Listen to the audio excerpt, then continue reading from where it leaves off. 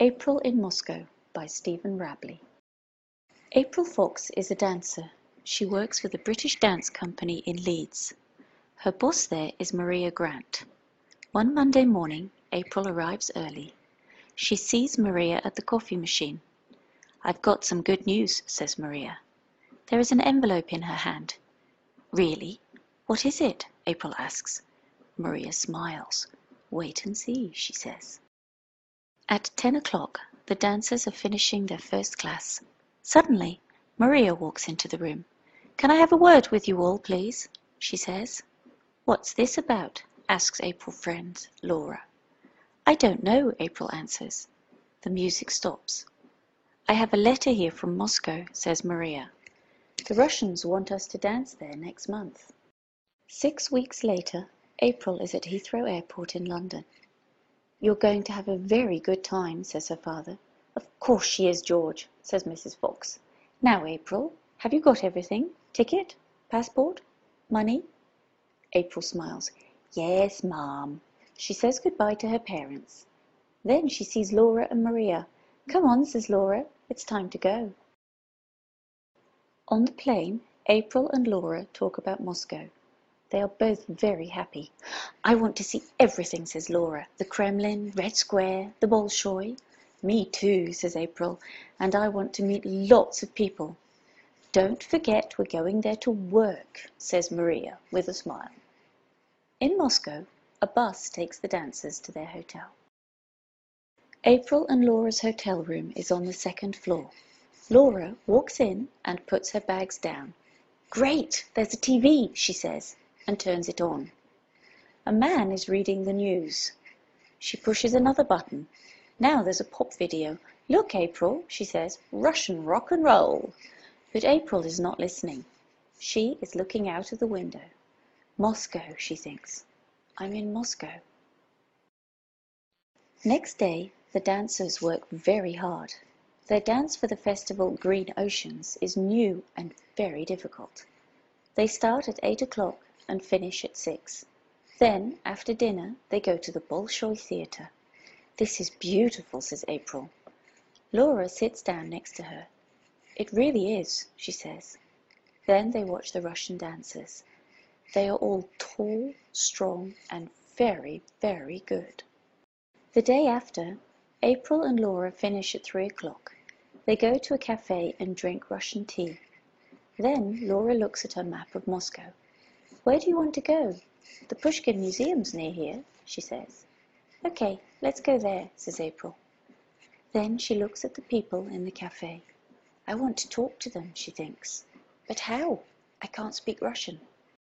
In a street near the museum, there is a small market. "Oh, Laura, look," says April. She can see some red and yellow boxes on a table. "Those are pretty." "They're music boxes," says a young man with glasses. "You speak English," says April. The boy smiles. "I'm studying it at university. My friend Nikolai and I only work here at weekends." April and Laura talk to the boys for a long time. Sasha, the one with glasses, speaks English very well.